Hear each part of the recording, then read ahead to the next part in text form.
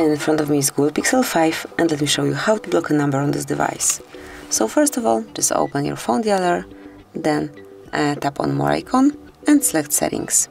Here you will notice blocked numbers, smoothly marked, and as you can see, you can either block all unknown callers by using this switcher, and from now on no stranger will be able to reach you, but also you can add some number manually. To do it, just click on Add a Number and provide this number right here.